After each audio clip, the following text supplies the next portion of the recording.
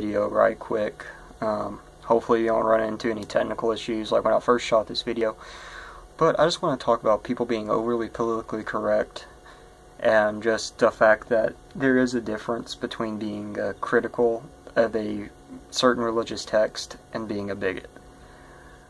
First of all, I don't consider myself a bigot, or have the term, like, let's say Islam, like there's a lot of stuff in the news about Islam, being Islamophobic. I'm not Islamophobic. I'm not scared of Islamic people. I have nothing against Muslims.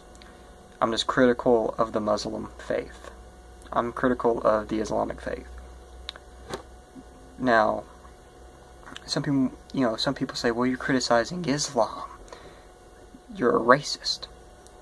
Well, first off, Islam's not a race. It's a religion. It's a religious belief. I could be Islam. I could be a Muslim if I wanted to convert. And everyone wants to throw the argument, well, there are some good Muslims. Well, there are good Muslims. There are plenty of good Muslims out there. Hell, I mean, my dad knows this guy who is Muslim, and he's a very nice man, and, helped him out and stuff. Good, nice guy. But the Quran, I have the right to criticize it. They have you have the right to, if you want to be a Muslim, Christian, whatever, you have the right to do that. But I have the right to criticize that particular religious doctrine and that particular religious text. Some people say, why don't you criticize Christianity as much as if you criticize Islam? Well, the thing is, I'm very critical of the Catholic Church. I'm critical of what a lot of other churches do around, the cities I live, because I do feel like they don't really have the peace and love message, of Jesus. That being said, what really made me want to do this video is I was watching some video up on YouTube. It was a Bill Maher thing, and Bill Maher was saying that they're doing a story that somebody from some news organization, it might have been like Fox or CNBC or something, was saying that the people who did Charlie Hebdo had it coming because they should have known better.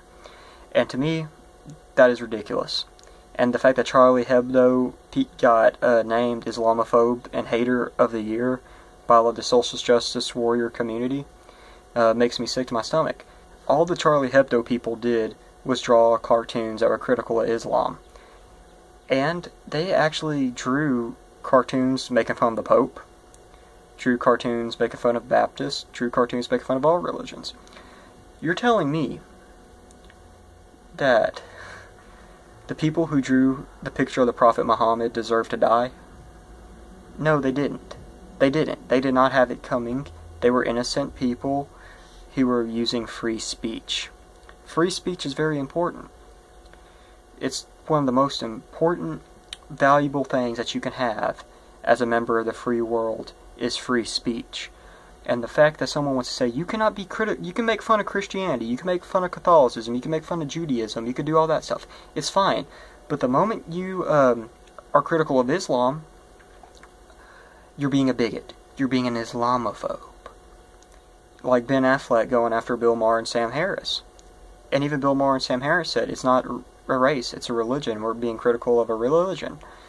And they even said, it's not all Muslims. And it's not. There's plenty of good Muslim people. I mean, there's Muslim, where there's large Muslim communities, they do a lot of things a lot of the Christian churches do, which is like feed the homeless, stuff like that. A lot of religious groups do that. But, the Quran is, I'm sorry, but it's homophobic. It's sexist. The fact that a woman has to wear a burqa, the fact that a woman has to have a man to accompany her when she goes outside, the fact that in many of these Islamic countries, women cannot drive. The fact in many of these Islamic countries they do not have the right to choose who they marry. The fact in many of these Islamic countries these women are attacked and they have to have 3 or 4 male eyewitnesses to have their case heard. The fact that there's a lot of people screaming Allah Akbar when they kill people. That is a big issue in Islam, in the Islamic world. And I'm sorry if that's offensive, but that's just my take on it, and I have the right to have my take on it. Thank you for watching and subscribing. Try not to make this video too long, and have a nice day. had some technical difficulties with the lights. Of course. Forgive me for that.